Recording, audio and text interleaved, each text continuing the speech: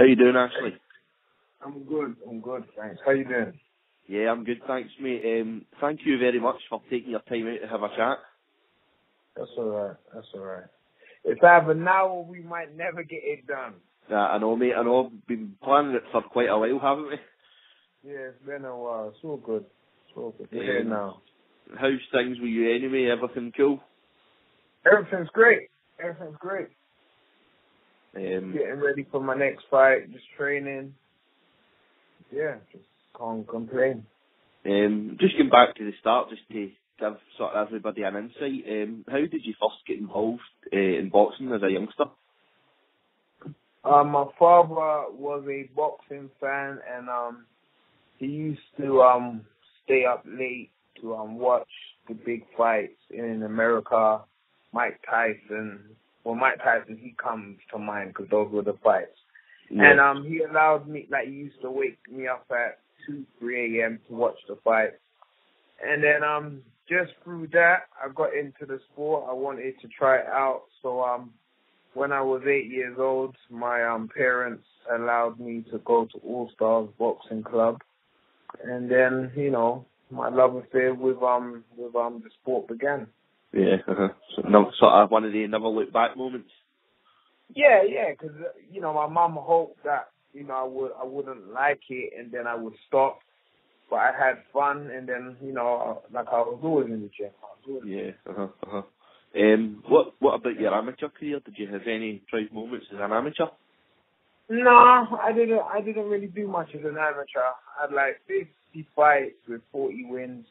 Yeah, I always came up short. I lost to Lee Beavis, who went on to win it. I didn't do much as an amateur. I fought some good fighters. I didn't win. I didn't win the fights.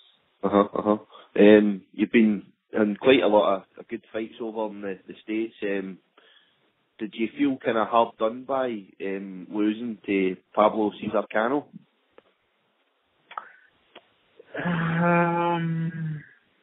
No, I believe he won. I believe he won. It was just a hard fight to go into, not being, I think the last time I was on the world scene was 2010, when I'm delving Rodriguez, who was world number 3 at the time. Yeah. And then this is 3 years gone by where, I've been British champion. It's a lower level. Yeah. And it was just a big jump. So it was just a big jump, and I started off slow, and then I couldn't catch up in time. I couldn't catch. So it was a fight. It was a split decision loss, but I think he done enough to win. You racked up a good amount of wins after that, and you came up against Adrian Broner the last time out. What's the plans for that? Are you hoping to kind of get another world title shot sooner rather than later? I'm not really bothered when the world title shot comes. It will come. It will come because if Floyd Mayweather says he's gonna do something for you, he's gonna do it. So I'm not really bothered. My advisor, he wanted to try to get Burns for this next fight. Yeah. But couldn't because he had his mandatory. So but I'm seeing that Rona wants Burns next as well. So I might have to wait for the winner of that. So when you're with Floyd Mayweather, when he wants to get you the world title shot, you will get it. So they've told me just to win the fights in between, and when it can be done, it will be done. So I'm not really bothered. I'll be fighting in October. And then we move on from there. One thing I wanted to ask you, how did it all come about that you started going over to Floyd's gym and getting involved over there? Well, basically, since 2005, I was going over to New York to Beeson's gym. And, I've done pretty well over there where I had fights with Marcus Corley, with Danny Garcia, with Delvin Rodriguez. I became British champion that time as well. And then this one camp I was just there, and I just wanted to change because I had an 8-week camp. And so I just went over. I saw that Floyd was in camp for the Cotto fight. So I just just thought just go over there for 2 weeks, get some sparring, and then watch him when I'm done. And that's exactly what I done. I went over there, and the first day he stopped me, asked me who I was. I said I was the British champion. He asked me for my record. I think I was something like 33-3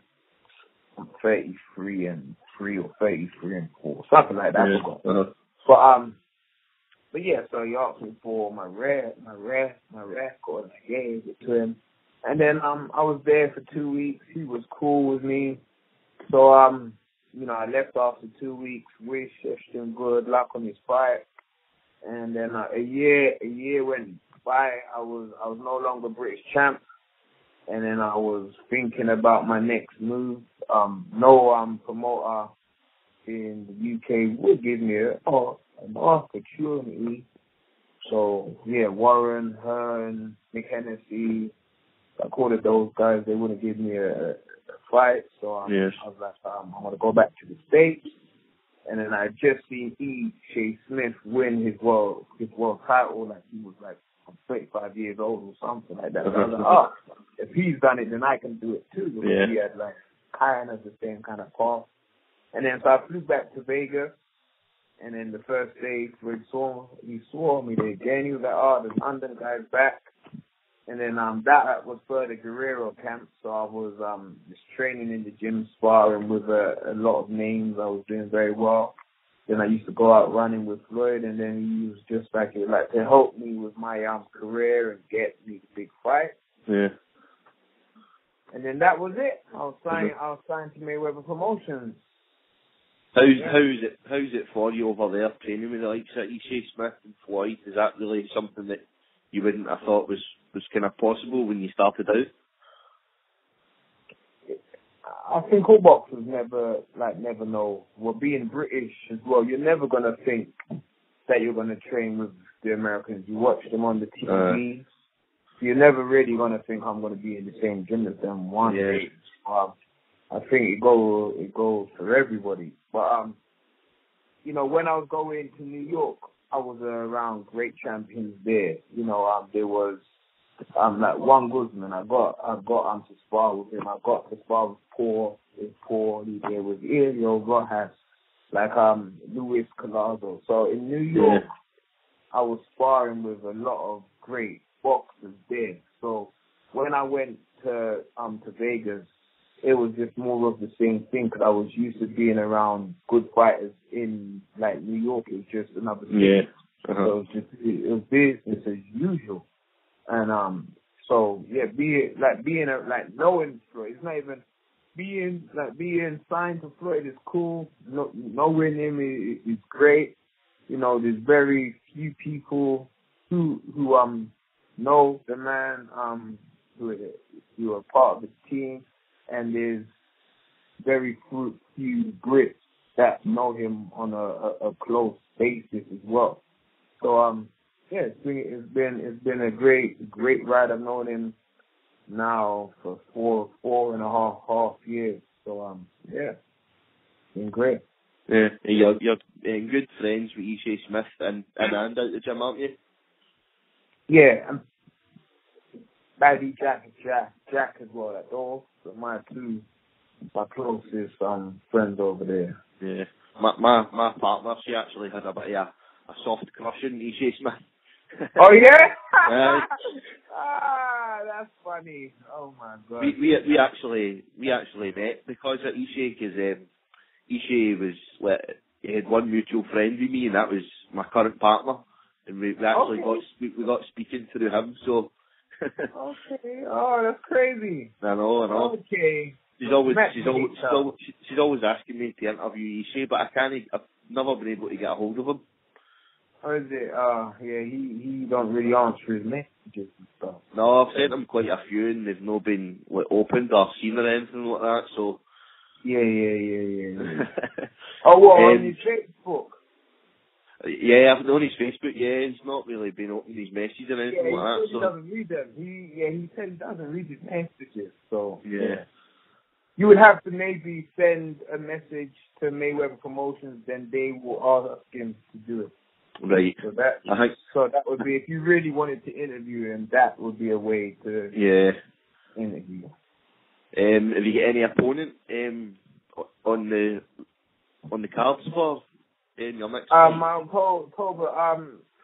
I've been given a few names. I'm just waiting for them to finalize the fight.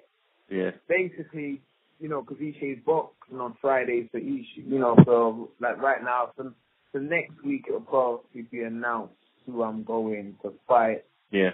And so but because of this show on the Friday, I'm just waiting for them to deal with that, and then my card will be the next one. So yes, I've been working hard. It's my first training camp I've had back home since 2012. So it's been good to be back home. It's been good to spar, the English fighters again, because I haven't sparred with none in years. Yeah. And it's been a good camp. I had a great camp for Adrian. It's just on the fight night I didn't produce what I was doing in the gym and what my body was, I was at the best of days. So it happens, and you just have to roll with it and just move on to the next one. And did you manage to catch the big fight on Saturday night? Oh, with Kel. Yeah. Oh yeah, I watched that. I did watch that fight.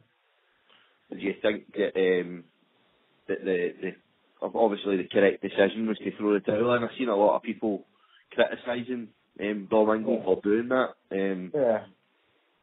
Do you think that, I know a few people have said that Kel might not be the same fighter as he was before. Do you think that his career lies at light middleweight?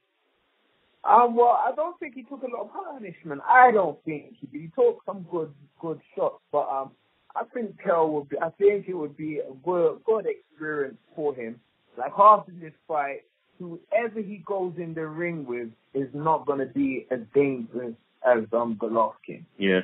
So but Kel can fight. He showed he can fight. He can fight. He can box. So he's a very good fighter. So I think he can go on and do things, but again, welterweight's a good division. Light middleweight's a good division as well. So whichever division you're gonna be in, I think it's a good time for boxing because you got the Charlo brothers there. If he was to fight like one of those guys who's giving a very tough fight. You've got Julian Williams as well. He's going to fight the Charlo very, very soon. So I think they don't have the light middleweight division. It doesn't have the big names that the welterweight division has, but it's got some very good young boxers that are in it. So I think he can do something there, but he's gonna have some hard fights.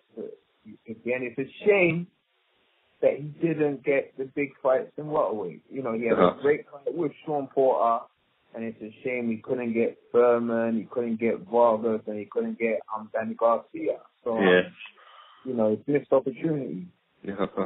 And finally, Ashley, have you any special message you'd like to give to anybody? Well, I was. It's been great to be back home in London. The support from the public has been great. If I'm walking down the street, if I'm going like running, I've got a lot of love in London. So I appreciate thank you to my Londoners and UK for support. It's been a pleasure to speak to you, Ashley. Thank you very much for that, mate. No, that's all right, my man. Give me a good write-up now. I've given you some good stuff, some positive words. You want to see a good interview now. I'll post this up on YouTube and I'll tag you on Twitter on it. Okay, that's cool, my man. All right. Okay, Have mate. a nice day.